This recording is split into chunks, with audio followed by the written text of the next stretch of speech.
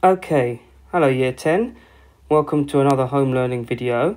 Now, before we start the lesson, I just wanted to let you know a couple of things. First thing is, well done to those of you who have actually engaged in these videos. I can see a lot of you have at least attempted to watch them. I can see some of you have actually attempted some of the questions, and I can see some very good scores on Frog. There will be times when it will get hard, so please let me know if you are finding it hard so I can look at it and see how I can improve these videos just to help you learn a little bit better.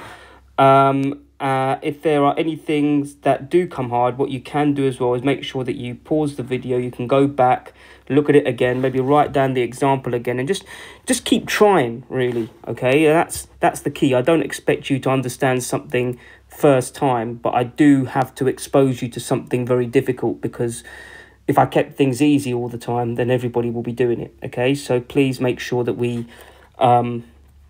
just do our best, really. Keep persevering. You can do it. I've seen people do it in class. You know, your maths has really come a long way for those of you I teach. So let's just persevere, okay?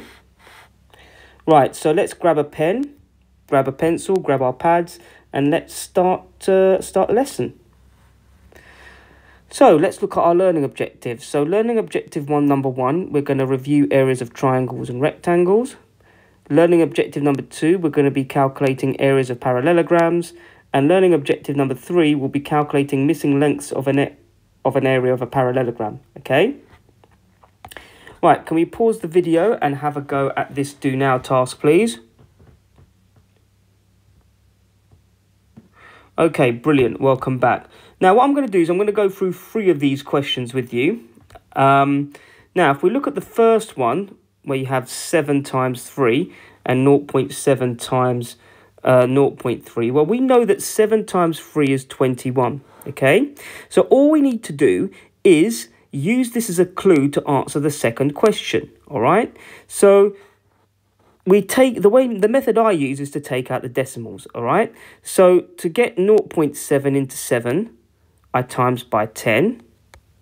That gives us 7. To make 0.3 into 3, we have to times by 10. So that would be 7 times 3, okay? And we know that that's 21. So as our answer will be a decimal answer, all right, because I've multiplied by 2 lots of 10, I'm going to divide by 2 lots of 10. So divide that by 2 lots of 10. I'm going to stick the 0 just before the 2. Okay, so the answer is 0.21. Excuse me. Right. Let's go ahead and look at the area of the triangle. Okay, so the area is base times height, and then you halve it. So to find the area, we just do 16 times 10, and then you divide that by 2. 16 times 10 is 160. Divide that by 2. The area is 80 centimeters squared, as 16 divided by 2 is 8, okay? Just remember, you can also use the bus stop method for this, okay? Right, another way to calculate the area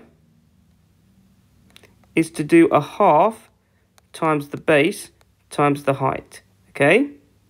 So if we do area is a half times 16 times, might be able to squeeze it on, 10, okay? So if you half 16,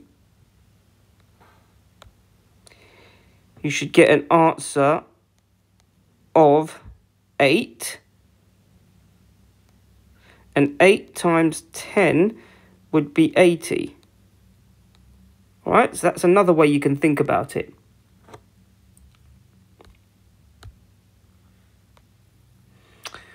Right, for this question, a little bit tricky. So we've got a rectangle, which I'll call A, and a triangle called B, okay? So let's just do our rectangle first, which is 13 by 5. Now, the area of that would just be 13 times 5, okay? Now, if you're not sure how to do that in your head, you can also use the Chinese method. like that. You can pause the video at this point and try and see if you can have a go at that, okay? If not, I'll just go through it. So 5 times 1 would be 5. So put together a 0 here. And a 5 there.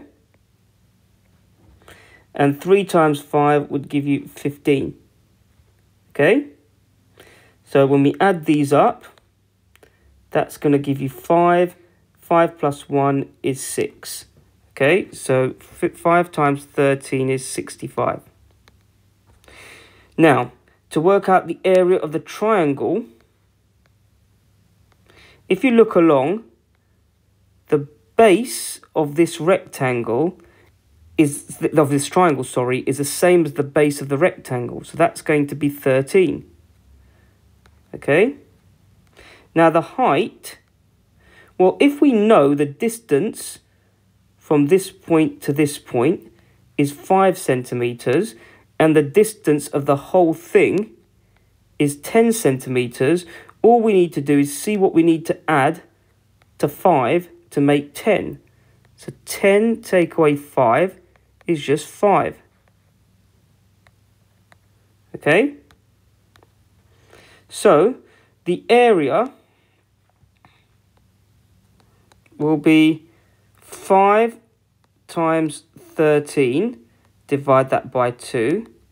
So we basically need to do 65 halved, okay? I'll give you a little trick, okay?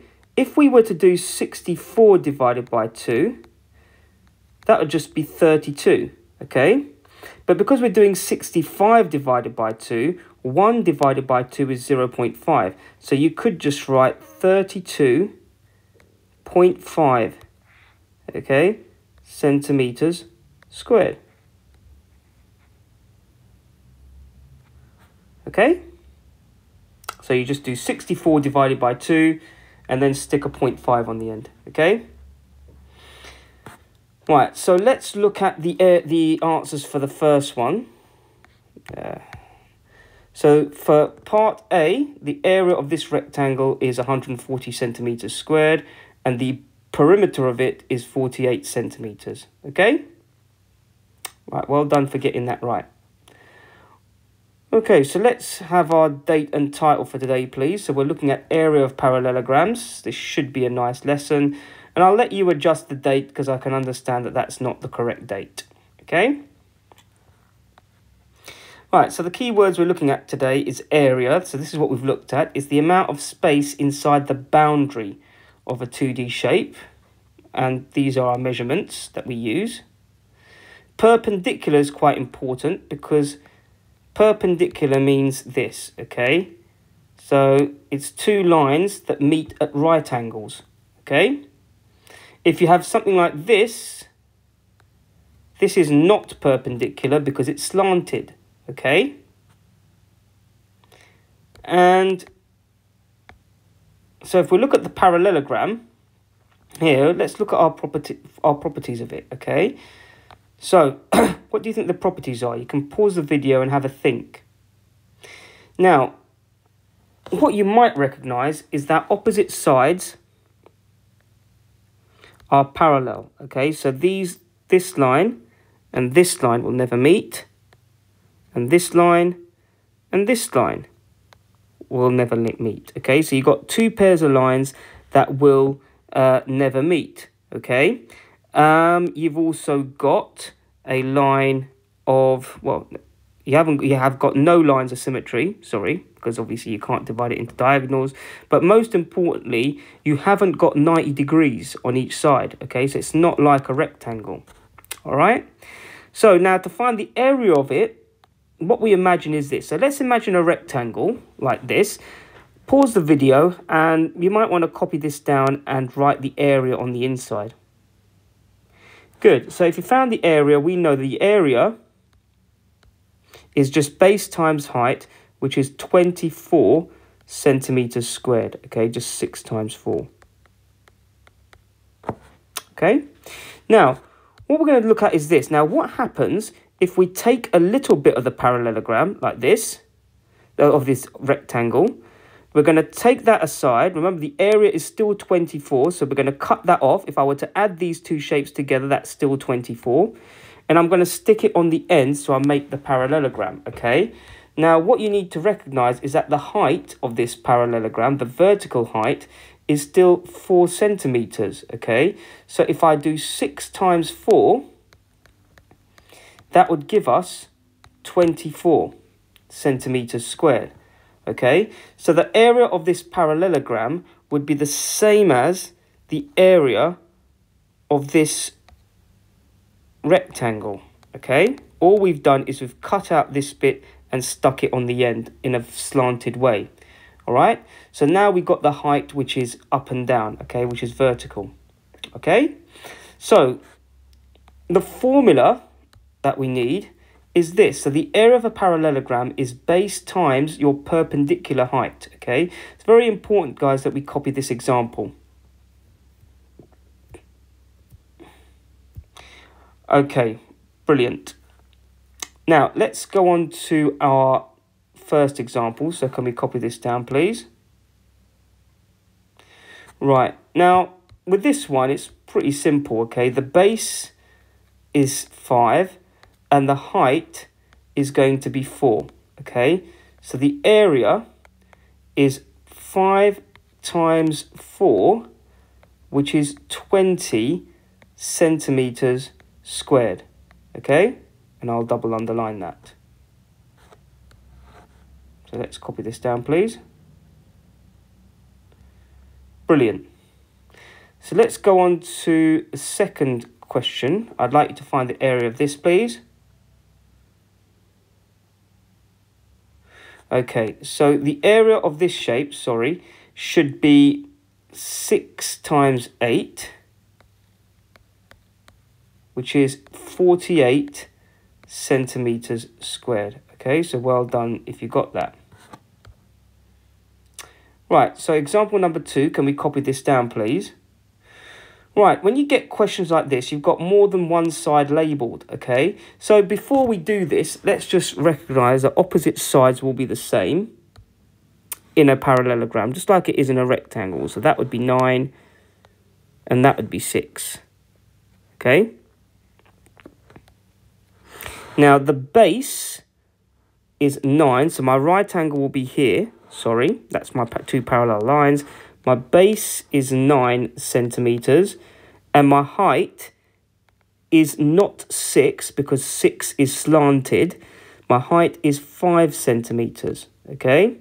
So my area is just 9 times 5, just like I would find the area of a rectangle. It's 45 centimeters squared, okay? Underline that. Brilliant. So let's have a look at this question, please. So pause the video, have a go. Okay, good. So what you should recognize is that the base is 8 and the height is 9, okay?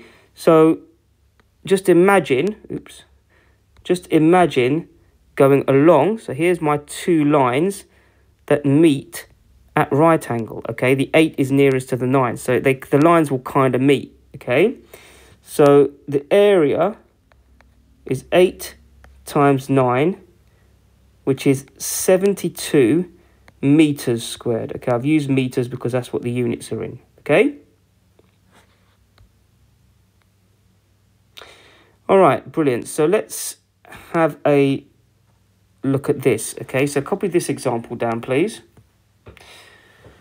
Right, so this time, this parallelogram has been tilted, okay? So it's important that we recognize which is the base and which is the height, okay? Now, it's easiest probably to find the height first. We know that that is our height, okay? So our height is 6 centimeters.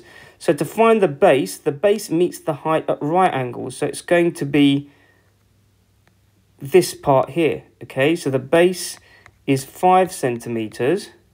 So the area is base times height, 6 times 5, which is 30 centimeters squared. Okay? Brilliant. So let's have a go at this question, please. Okay, brilliant. Well done for pausing and having a go if you did that. Right, so what you would recognize is this, okay? The base is 8. The height is 7 centimeters. So the area is 8 times 7, which is 56 centimeters squared, okay? 6 is not a height because it's slanted, okay? Right. So let's have a go at this. Let's pause the video and copy down this question, please, and make sure we copy down the words. Okay. So when we have worded question, it's very important that we underline our key words, okay? It says the area of this parallelogram is 60 centimeters squared, okay? So we want to know what the length is, okay? So it's this point, this bit that we want to know, okay? All right, so if the area is base times height, then we know that if I were to do 10, my height is 10. Okay, I'm going to ignore that 5. All right, we want to know what the base is. So 10 times something would give me 60, okay? So that something must be 60 divided by 10. So your base, I'll put B for short, is 60 divided by 10, and that's just 6 centimeters, okay? Brilliant. Okay, so let's have a go, at this question. All right, well done for having a go. Now, what you'll see is that the height is not put in, okay? This can be quite tricky, all right? So let's just say that the height of this parallelogram is this bit here.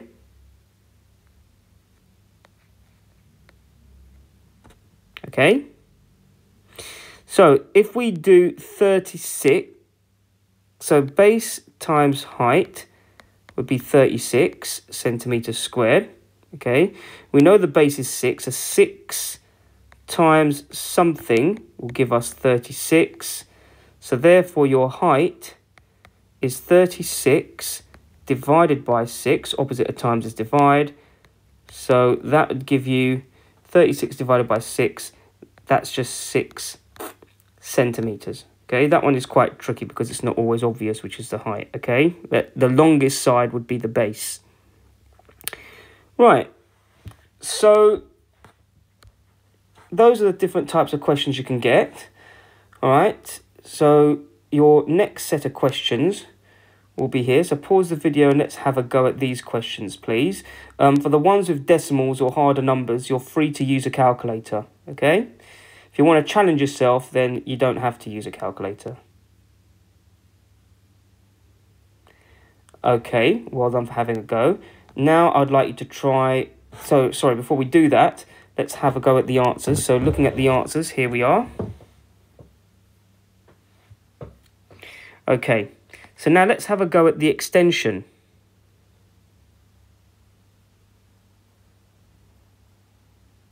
Good. And let's now look at the values of x, okay?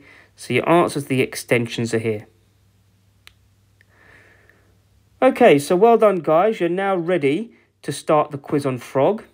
Just remember, okay, to take your time with this, all right? These next set of questions should be pretty straightforward for you to answer. I'm looking forward to see how many people can get 100% on this, okay? This one you should